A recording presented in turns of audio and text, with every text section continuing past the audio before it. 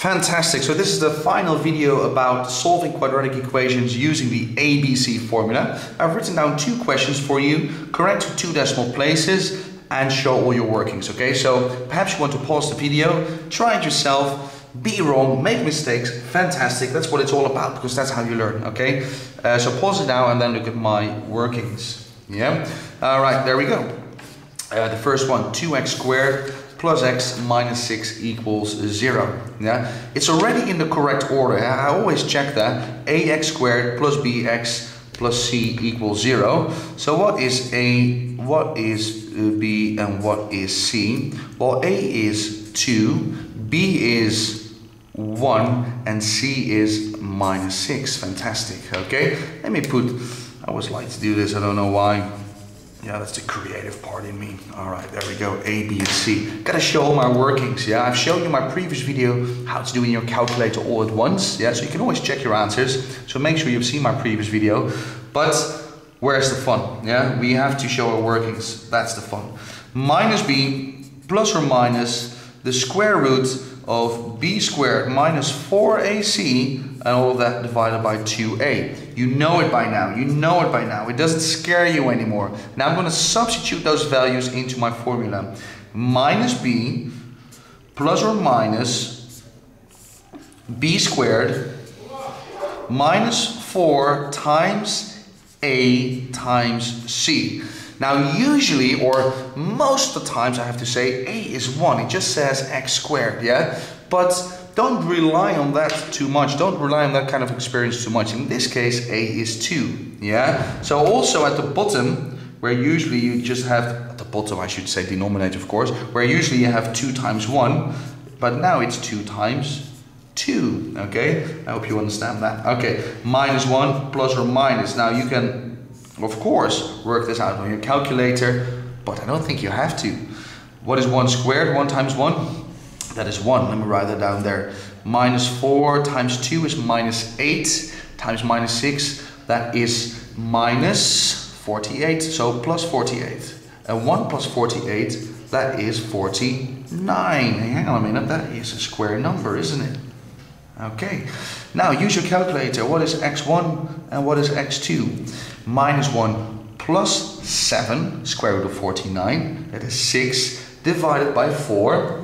It's going to give you 1.5, 1.5, yeah? Minus 1 minus 7, minus 8, divided by 4, so it's going to be minus 2. So actually quite an unusual answer for this type of question, where you get nice rounded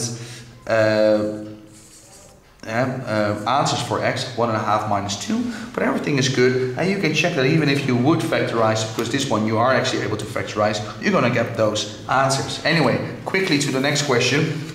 X squared plus 7 equals 7x. Yeah, don't get confused now, because I started the first video, even before factoring, I said yes, but quadratic equations, your approach, your strategy is always that you have to equal it to 0 and make sure it's in the correct order, yeah? Because otherwise, what are your a's, what are your b's, what are your c's? Your a's are, or is the coefficient of your x squared term, your b is the coefficient of your x term, and your c is your constant, your number, yeah? So make sure you order it, a, b, and c. So 1 minus 7, careful, 7, yeah? Why careful when the b is negative? Well, because if I use the formula, and I'm going to do that relatively quick now, x equals a minus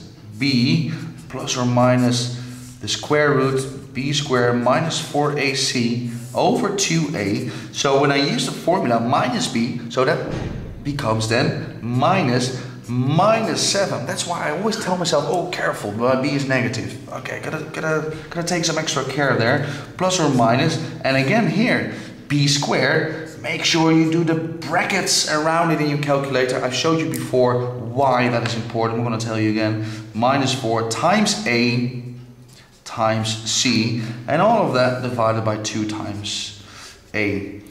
Alright, 7 and minus 7, plus or minus. Let's work that out. 49 has 7 squared minus 28, so that's going to be 21 over 2. All right, now I need my calculator. You see, I didn't use my calculator up till now. Yeah, you don't need your calculator, but now I do. I'm going to get 2 answers.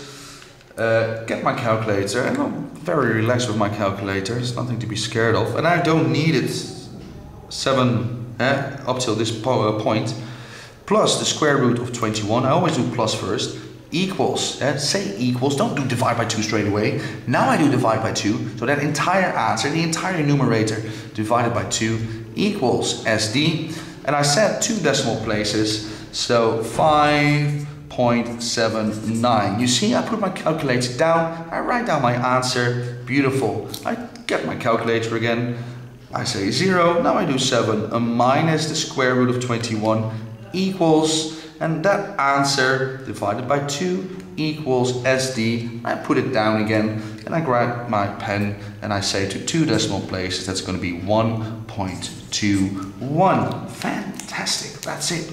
I hope you have the same answers. I hope that was useful. Otherwise, let me know. Follow me on Facebook, follow me on Twitter, subscribe to my YouTube channel. I have a website, I have a forum, you can ask me questions.